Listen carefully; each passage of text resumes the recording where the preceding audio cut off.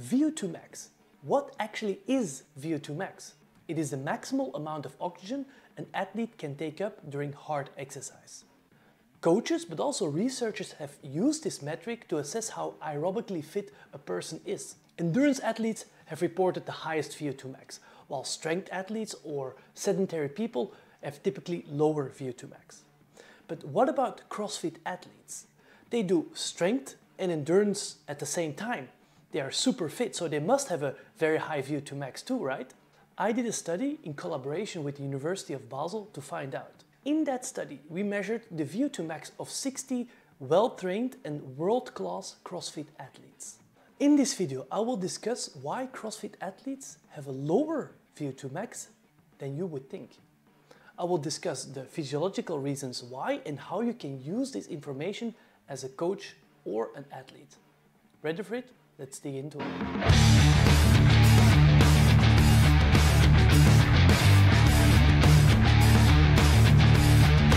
Hi everyone, I'm Gomar. I'm a researcher at ETH Zurich based in Switzerland. And for the last decade or so, I studied the impact of nutrition as well as exercise on muscle mass and health. And now I want to provide some of that science back to you guys. First of all, what is VO2 max? VO2 max is the maximal amount of oxygen an athlete can take up, right? And it's typically measured in, we call this a ramp test to exhaustion, where an athlete has to run or bike or row always at a higher intensity until he or she cannot perform anymore, or when he or she is completely exhausted. And then we measured the amount of oxygen the person actually can take up, mostly by the muscles. And you can see here that the oxygen uptake increases linearly with the intensity. That makes sense, right? The more energy is needed to move, let's say, the pedals, also the more oxygen is needed to propel the muscles. And at the end, so when the person is almost at exhaustion, you see that you can reach a plateau. This means that even though the intensity increases, the oxygen uptake actually doesn't increase anymore. And that is your true VO2 max. You can also have, let's say, a VO2 peak, we call this, and that is just when there's no plateau, it's just the oxygen uptake reaches a typical peak and then it drops down because the athlete is exhausted. So that's one. That's how you typically define it. And it all has to do with the Fick equation. So VO2 can be defined as the cardiac output, so how much oxygen you can deliver, how much oxygenated blood you can deliver to the tissues, times the arteriovenous oxygen difference. That's a difficult word for just how much oxygen the muscle can actually utilize or extract from the oxygenated blood that is entering the muscle. Okay, so that is always something you have to look at. Not only the heart, how much you can pump out, how much oxygenated blood you can pump out, but also how much you can obviously use by the muscle. And that's an important point for later in this discussion. So Bengt Saltin, who is one of the most famous physiologists ever lived, he unfortunately died in 2014. He did a lot of super cool studies. So if you're interested in physiology and VO2 max, just look up his work, Bengt Saltin.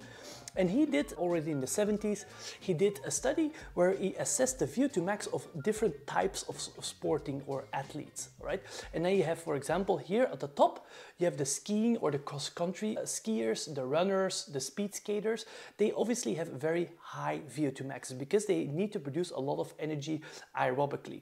And here you can see he measured here 5 athletes and they came up to 80 milliliter oxygen per kilogram body weight. So that's a relative way of saying how much oxygen someone can take up, right? So you always divide it by the body weight. So elite endurance athletes have reported above 90, really the maximum of oxygen uptake. Then when you go down the line, you see more less aerobic sports, such as biathlon, walking, canoeing, ski alpine, running 400 meters, so more the sprinters. And then you also have a whole more at the bottom, so where the VO2 max is quite low, 40 to 50, would be wrestling, weightlifting, or untrained people, as you would expect. Good, so more combat sports or strength sports. So what about CrossFit athletes? That's always something that was in my mind, because CrossFit athletes, they do a lot of strength work, but also a lot of endurance work. And also a lot of, let's say, mixed work, where they combine strength and endurance at, let's say, one session or even one workout. What about their VO2 max? Must be quite high, right? Let's see. So we did a study in collaboration with the University of Basel, where we tested 60 world-class to well-trained CrossFit athletes. I'm talking about games athletes, semi-finalist athletes and all quarter-final athletes. So a good group of trained people, 30 men, 30 women. And we subjected them to a battery of tests where we also assessed their body weight, their anthropometrics, their lung function, and also how good their friend time was and their 1RM back squat. But also we measured them aerobically, so with a mask, so testing their VO2 max and their endurance capacity, and also several strength tests. So typical physiological profiling that you could do in the lab with also other types of athletes. I will put the link to this study in the description so you can read through this study, because now I will only talk about the VO2 max, but we measured several other things. And what you can immediately see here is that we defined well-trained athletes as anyone who was in the top 5 percentile of the open, right, but did not make it to the semifinals. That's important. And then the elites also were a sub-cohort of people who made it to the semifinals or the game. So really, really well-trained athletes, right? And then males and females. And you can see here that the elite CrossFit athletes only had 56 on average VO2 max. So that's, we can call this moderate, right? Like decent. It's obviously not sedentary, but it's also not the same as a well-trained endurance athlete. The same for the women who had 51 on a relative basis. For some who was asking, absolute VO2 max was also not substantially high, right? So let's say a mediocre VO2 max. So obviously this is one study, right? So I was looking at other studies in literature where they reported VO2 max of well-trained athletes, CrossFit athletes, and they all were sitting, you can see here the studies, at around 47 to 50 of milliliters O2. So it's not a very high VO2 max, at least not what is reported into the literature, which corresponds well to our study in very well-trained athletes. So the question is, why do these CrossFit athletes have such a relatively low VO2 max? And before I go into this, I want to talk briefly about a new platform we are collaborating with. It's called Strivey, and it's a platform where coaches can put on their programming so the athletes can just see what they have programmed this week or this month. It's a very user-friendly program or a software. And why I recommend it is because we at wod-science are actively collaborating with them to improve their features. For example, something I always wanted but never found in other programs was how to implement RPE, or rate of perceived exertion, for every session so that the athlete can actually provide their RPE per session. What is cool about Strivey, the actual developers are helping us to implement some of our features into the platform. I think you can also benefit from those. So if you use the link in the description below, you get 10% off your first subscription, and also we get a little kickback which supports the channel and supports the page. So if you're interested in Strivey, just have a look in the link in the description. So why do CrossFit athletes have a lower VO2 max? There's several explanations. I have 4 of them that I think are important, but obviously they always intertwine and not one is separately determining. Good, first of all, if you think about the CrossFit, right? So the CrossFit Games 2007 compared to now are completely different. And I think, except for this year, but all the previous years, CrossFit was quite heavily strength biased. Think about snatches. If you at this point cannot snatch 285 as a male and whatever 190 as a female, you will not make it to the semis or certainly not to the games. So you need to have a certain amount of strength, let's say 280 snatch. You don't want to be too weak. If you're too weak, you don't make it to the top.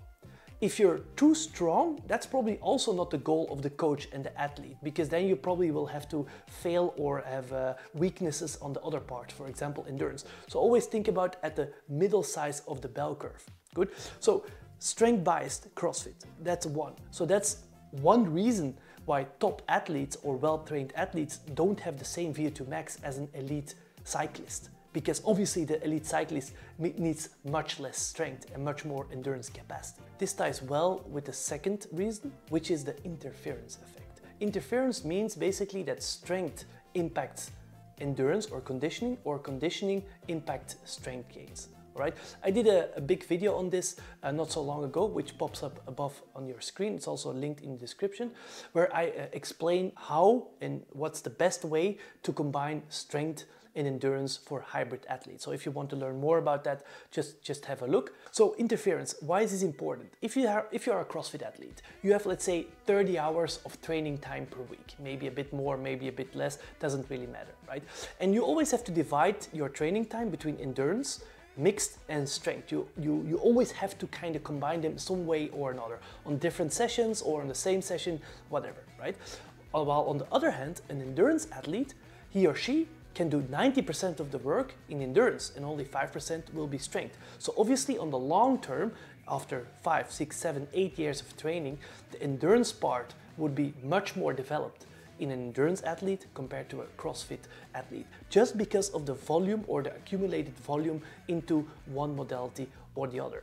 And that's important to understand because it's known from previous studies, and actually there's a lot of data about this, is that if you do concurrent training, which is basically doing endurance and strength in the same session or at least in close proximity, certainly in moderately trained and highly trained athlete, there will be some kind of interference where one modality will actually have some kind of plateau compared to the other modalities. This you can really nicely see if you have a look at the data from our CrossFit study where I just talked about.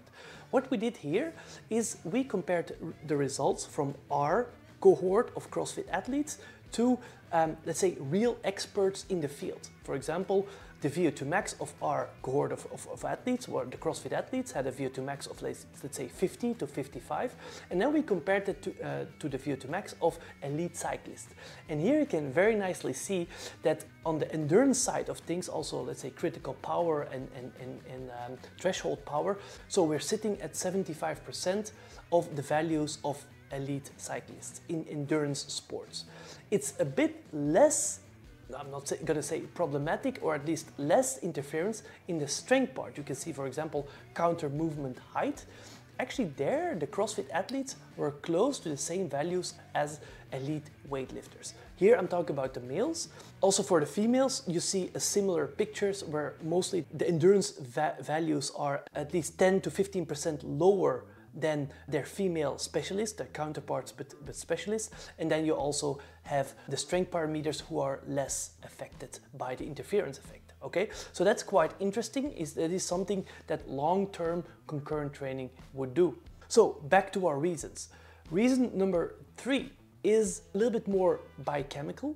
Here you see a depiction of the muscle fibers, and the pink lines here are the capillaries. And obviously the capillaries are small blood vessels that provide oxygen to the working tissue or the muscle fibers. And how it works is that the oxygen arrives and then it diffuses towards, let's say, the middle, or at least more inside the muscle fiber, towards the mitochondria, which then obviously use the oxygen to provide energy via the electron transport chain.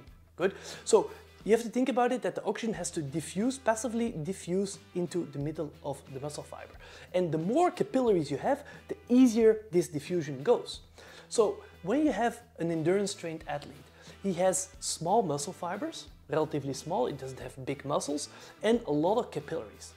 But then you also have a strength biased or more a CrossFit athlete. We all know that CrossFit athletes, they are strong, they have a lot of muscle mass, and there the capillary to muscle size or muscle fiber ratio decreases, meaning that the muscle size is bigger than the amount of capillaries. So the diffusion of oxygen is going to be more difficult for a CrossFit athlete than for an endurance trained athlete.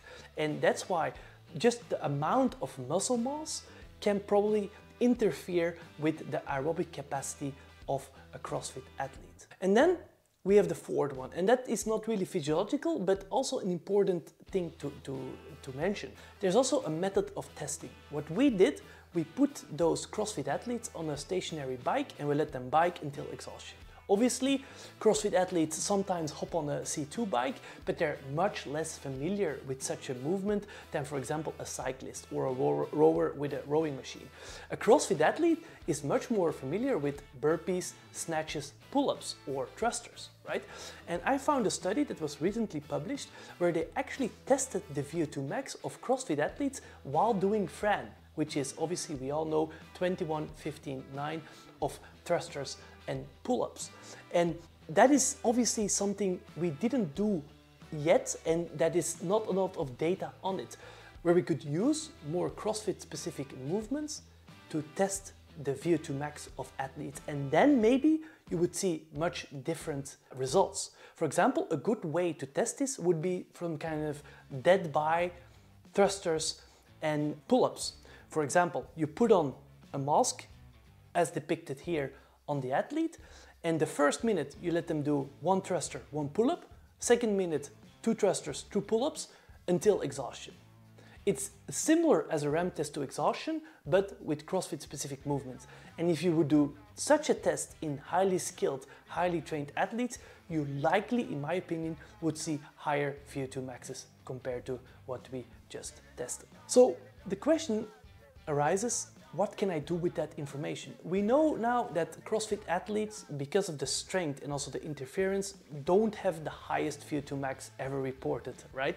They have much less endurance capacity likely than elite cyclists or elite runners. That's one. So if you then go back to our study, we actually tested if there would be a correlation between the VO2 max of a specific athlete and their open rank, so how well they performed in the open.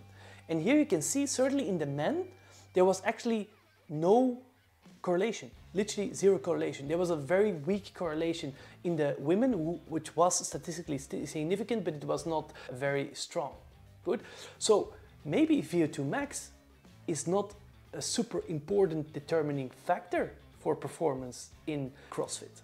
Indeed, we actually found that anthropometrics, so how long your femurs are, how long your arms are, is much more important in determining your open rank as an elite athlete. That's something to consider. So height definitely plays a role here. So as a coach, it might make more sense to not just focus on VO2 max or absolute or maximal oxygen uptake, but rather on movement efficiency and using oxygen uptake during tests of movement efficiency. For example, if you have a portable oxygen analyzer, right, oxygen uptake analyzer, you could do certain movements and try to improve the movement efficiency so that you can do the same amount of work at a lower oxygen uptake. That would be much more useful for an athlete than just testing their maximal oxygen uptake, which anyway doesn't really define elite performance. All right. That was a long one. Thank you for sticking until the end. This was hopefully quite valuable for you. If you found this interesting, give us a like and also a subscribe. It really helps out the channel. For me, that was it. See you in the next one. Ciao.